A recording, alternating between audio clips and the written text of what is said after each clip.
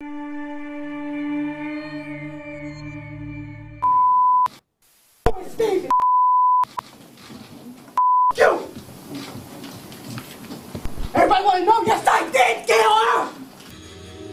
iki çocuğunu öldürmekle suçlanan bir annenin mahkemesini izleyeceğiz. Konuyla ilgili özeti burada geçmiştim. Önce onu izlerseniz mahkemeyi daha net anlarsınız. Yok izlemem diyorsanız siz bilirsiniz ama bence izleyin.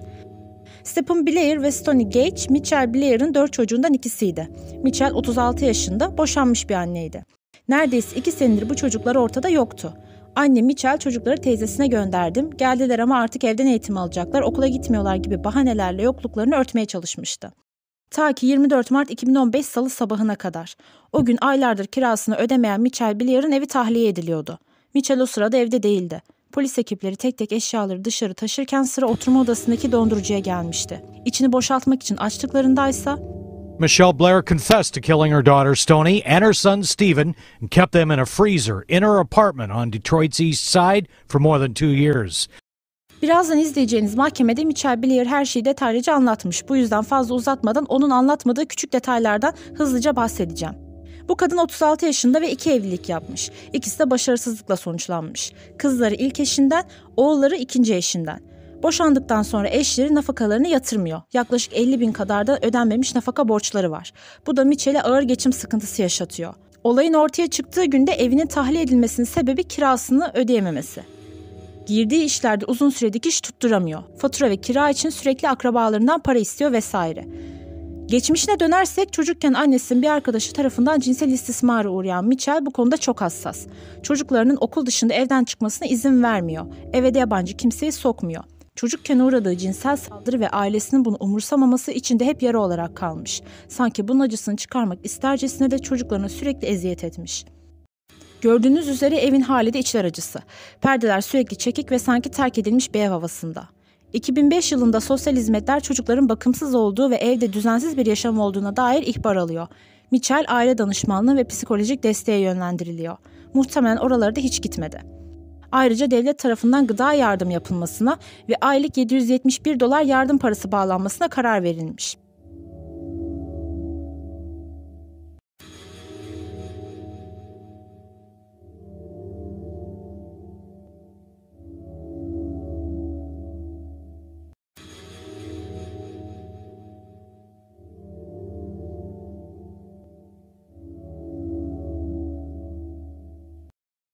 Miss Blair, what did you do to Stoney Blair that makes you guilty of premeditated murder? She raped my son. I intentionally killed her. How did you do that? Starting from the beginning, when I found out about what Stoney was doing, it was 9 months later after finding out about Stephen. So for the whole 9 months we were in the house, she was still raping my child. I did not know that. When I first found out, after told me, I took a minute because I was not understanding, that she did that to him. But I repeatedly punched her. On many occasions, my son, I told him to tell me every single thing she did to him. So as she was telling me, he was telling me more and more things that she did. I assaulted her every time he told me what she did to him. By assault, I mean I punched her. I have put a bag over her head till she lost consciousness. I threw hot water on her, scalding hot water from the faucet. Did you hit her in the head with a wooden stick? Yes, I hit her on her head multiple times, over and over. Was that shortly before she died? That was actually days before she died and the day she died. Okay. I hit on her back. It's like on her tailbone. I kicked her.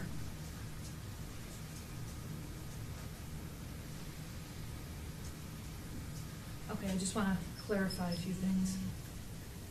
And perhaps you don't know, but did this happen on or about May 25th, 2014? To the best of your May recollection? 25th is actually the day she died.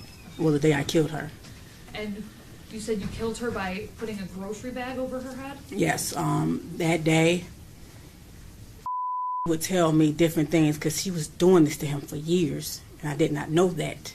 You get what I'm saying? And I didn't find out till 9 months later. She had started with Steven. She ruined my son, okay? She started with Steven before he even started. So, yes, I put a bag over her head, but it got worse that day. Yes, I did. It got worse that day because she would tell me how she would take her pad, her menstrual pad, and squeeze her blood out in his mouth, okay? You meant to kill her? I definitely meant to kill her. Okay. It wasn't an accident? No, not at all. Okay. If I had a chance to do it again, I would. When you went and got the grocery bag and suffocated her, that was your intent? Yes. Okay. She was standing in the bathtub. I was throwing hot water on her. My son was standing to my right outside the bathroom door, and he was telling me everything he was telling me. I looked at her, and I'm like, you did this? And she was like, yes. So I actually had a stick, and I was hitting her in the head. Every time he told me something, I hit her very hard in her head, and I was throwing hot water on her. And when I actually took her out of the bathroom, I took her back in her room, and I just kept staring at her, and I said, excuse my language. And she admitted to me that she hated Steven. She hated everybody. And I'm asking her why. She says, everybody always thinks so cute. And I'm like, so you brother, because you get what I'm saying. So it's, and I do not feel any remorse for what I did to Stoney, because she had no remorse for what she did to my son. And it's not only raped him, she gang raped him with Steven. Where did that happen? What? Where did it? The death. Her actual death? Yes. Not the location of the house. Where did you live at the time? Oh. Is that in the city of Detroit? Yes. Okay. Your Honor, Go ahead. can we ask Ms. Blair if she ever actually saw or witnessed any of these acts with regard to Stoney or Steven? Okay. Yeah. Did you ever actually see anything of any sexual abuse of any kind between either Steven and Stoney? I reject her question, but I will answer it because no one will say that this did not happen, because it actually did. I just want to have a clear record. Because so far all you've told me was that you just heard it. Did you ever And actually that they see it? admitted it. No, I did Okay. not. You Okay. get, he'll use the bathroom and say, Mom, my butt hurts when I poop. I don't know. So I started giving him 100% juice to make his stool softer, maybe to help him use the bathroom. That wasn't the problem. It wasn't his stool. It was that he was being raped. Okay? My son looked me in my eyes and he gave me a very detailed account of everything they did. He was not a violent boy. He is a very sweet little boy. She started telling me many things. And I also asked her, so why didn't Steven tell me? Because Stoney was going upstairs, beating Steven's ass, threatening him. I didn't want to look at him. I didn't want to look at him, so I told him to go to his room. When it came time to eat, I didn't want to take no food up, so I sent Stoney up because she volunteered, not knowing at that time that Stoney was raping either of them. But every time she went upstairs, I wouldn't have known if she hit him or not, because I had put many bruises on him. So every time she went upstairs, she admitted to me that she was hitting him also, knocking the hell out of him, telling him, you better not tell her nothing. Okay. You get what I'm saying? I understand. When she admitted these things to you, were you always being physical with her? The first time, no. We were sitting there. Okay. She denied it constantly. And I'm like, Stoney, you better tell me the sitting here. He don't know nothing about it. He constantly, you get what I'm saying? Who would admit that? Who would admit that if they did not do it? Okay. All right. Tell me what happened with Steven. Basically the same thing. Can I ask you a question first? The people standing behind me, this woman who just asked the question, is she trying to make it seem like this did not happen? No. We just have to have a clear record. Okay. This is your time to talk. Go Can I have ahead. a moment? All we're trying to do is just make sure that the record is clear. Okay. And so, don't worry about them behind you. Just deal with the judge and what she asked you. Right now, Thank you, ma'am, yeah. this is just you choosing to plead guilty. The people do not have any sort of plea agreement. Yeah, because, with you know, at all. it's like I'm willing to take a polygraph test. It's like, because I understand people don't want to hear me, period, but I'm going to take it on I'm listening to everything. you. Tell me what happened to Stephen. I came home one day. My daughter, my oldest, met me at the door, and she's like, Mom, come see what he's doing with his dials. And I'm like, what is he doing? He was making one dial, his little wrestle man, hump on top of the other. No, I'm like, why was you doing that? I said, anybody ever do this to you? He said, no. I said, then why are you doing that? And he said, yes, Stephen did. And I was like, so this is the first I'm hearing about that, period. This was 9 months before Stoney. Okay, Stoney wasn't downstairs, and she was always in the background. I wish to God I had questioned everybody together, but I didn't. Would you say this was around August 30th, 2012? No, this was before August 30th. August 30th is when he died. Okay. This was maybe a week and a half. Before he died? Yes. Okay. So that, telling you that set off some action? Yes, I went upstairs because Stephen was upstairs in his room. And I went upstairs and I said, Stephen, you said you was humping on him. And then Stephen stood up and he looked at me, and right then I could tell something was wrong in his face, because he was just like this. Any normal kid, I know my kid would have been like, what? That's not what he did. He stood up and looked at me like he done lost his mind, okay? And it just, hearing that from him had me up in my head, period. But I asked him, I said, Stephen, tell me the truth. Was you humping on? He said, yes, but that was all. And I said, did you hump on him with your underwear off? He said, no. You yelled out, yes, he did. You get what I'm saying? You brother. So I'm looking at them two. I'm looking at them like, what? I can't understand. So I start punching Stephen. You know, I'm like, what the is you doing to him? I just start asking him questions. At this point, it's just spilling out. He's just spilling out. And Mom, and he's doing like this, and he do this thing almost every night. He tell me how he was, the reason I put bags over Stephen's head is because I thought he in the bed. My son was never a bedwetter.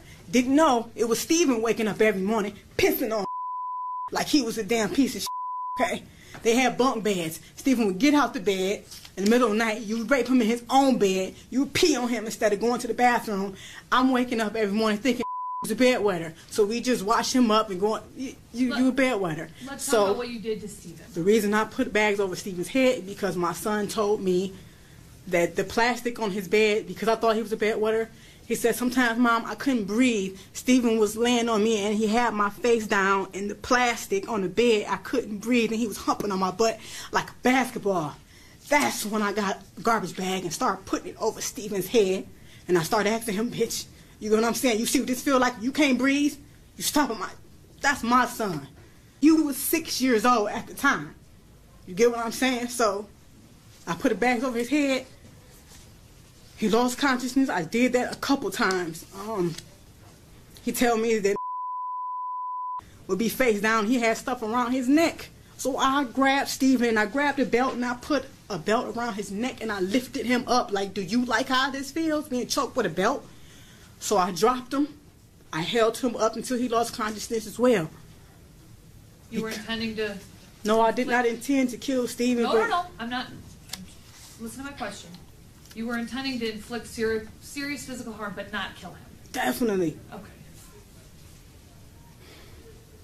Did you also punch him? Yes, I did. Multiple times. Kick him? Yes, I did. Okay. You talked about choking him. Did you also burn him? Yes, I did. Okay, how did you do that? Hot water, scalding hot water. In our bathroom, the hot water gets extremely hot. So, his private area, I stood him in the bathtub naked. You my son with your, you know? So yes, I threw hot water in his genital area multiple times. Multiple times. Every time Stephen peed in my son's eyes. He put his in his ears, his nose. He peed. Even told me one time, Mom, and in my eyes it was gooey, but it wasn't pee. And then right then it was like I didn't even know a 9-year-old could ejaculate. You get what I'm saying? Yes, I threw hot water on him repeatedly. Did that make him burn? Yes, it did. His skin came off. Did you also make him drink Windex? Yes, I did, because told me in the middle of the night he had took him in the basement and he make him drink the blue stuff from under the sink. And I'm like, what blue stuff? So I walked downstairs. He showed me what I said. You made drink Windex. And then I went back to like years before, and I'm like, is this what was wrong with him? I thought he had the stomach flu, where you vomit and have diarrhea. You get what at the same time? At that time, this is what was going around. This is what I thought he had. He didn't. Stephen made him drink Windex. So yes, I made that boy drink Windex. Okay, I'm just trying to clarify the record. Okay, again, you knew you were seriously harming him, but you didn't intend to murder him. No. Okay. But your actions ultimately caused his death. Yes, they did. Okay. He was in your custody? I don't claim him as my son now, and I do not claim Stoney as my daughter. I have 2 children. That's it. Stephen and Stoney are demons, period. Listen to my question. At the time he died, he was in your custody or care? Yes. Okay. How old was he? Stephen was 9. And again, did this happen at your house in the city of Detroit? Yes. For what Stephen did, yeah. That was punishment. All right. And if I had killed Stephen intentionally, I definitely would be proud to say I did. But I didn't. But I know all the things that I did to him, how I hurt him, I know it did cause his death. You know what I'm saying? It was like that day, the day that he died, I went in his room, it was throw up in front of him on the bed. I got him up. He said he had to go to the bathroom, but he couldn't use the bathroom. By the time we came out the bathroom, his breathing was crazy. Stephen usually has a strong heartbeat, but it was really faint, really, really faint. And then all of a sudden, he just started going like this, and I was holding him. We were both sitting on the floor. Were you starving him at this time as well? No, I never starved him, and that's another thing that they're not understanding. He may have lost weight. We didn't always eat together. I thought him and Stephen was very close, so Stephen would manipulate me. Mom, can we eat up in our room? I'm like, yeah, go ahead. I'm thinking that's his best friend, that's his brother. That's how he made it seem, but that's a lie. So yes, now Stoney, I did starve her. Your big ass, she was 13. My son told me how she used to sit on his face, and he said, Mom, it stinks real bad. And she was, you know what I'm saying? Yes, I did. And then oatmeal is all that girl got. And she's lucky she got that once a day. Stoney only got oatmeal? Is that what you're saying? Oatmeal once a day. She's very lucky she got that. I even have to hide the fact that I was giving her oatmeal for because he didn't want me to feed her, and he had every right to feel that way. Hold on. Ms. Blair, can we get Kleenex? No, I'm good. You're okay? Okay. I just have a few more questions. When you were physically harming Stephen, was it ever your intent to also cause any sort of serious mental harm? Well, I don't understand what you mean. When you were hurting him physically, was it also your intent to cause any sort of serious mental harm?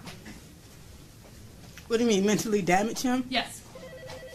Like beating him in the head? No, like making it so that his thoughts aren't right.